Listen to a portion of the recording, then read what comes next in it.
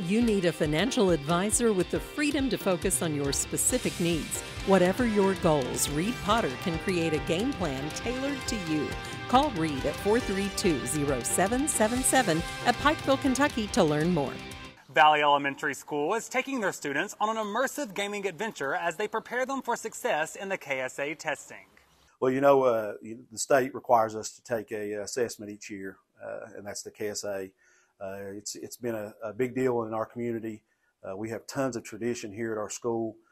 Typically we do well on it, and the students have just bought in to carry on that tradition. With interactive games, dress-up days, and each of the school's 6 hallways having a unique gaming theme from Mario to Guitar Hero, Valley Elementary has transformed into a gaming paradise, igniting the students' motivation to excel in the Kentucky summative assessments. It was a lot. It's a big undertaking. These hallways are huge, and just putting up all the paper, tracing everything, cutting everything out, getting it put up, and it's just a lot of work, but it's worth it because the kids are so excited about it.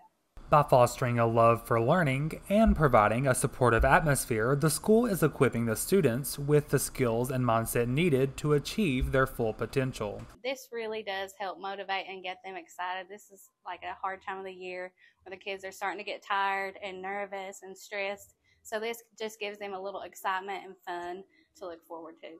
It felt like I was actually in the game because of how good it's decorated. The first time I saw it all done, I was in awe. It was really cool how well they put it together. As soon as I walked in, I just knew that all the teachers did all this for us and to pump us up for KSA. So I felt really excited about that, and I felt really thankful that all our teachers love us that much, that they did that for us.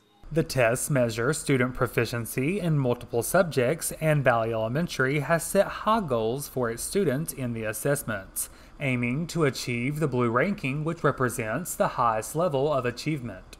I tell you, it's an honor to be a principal here, and our parents have been so supportive.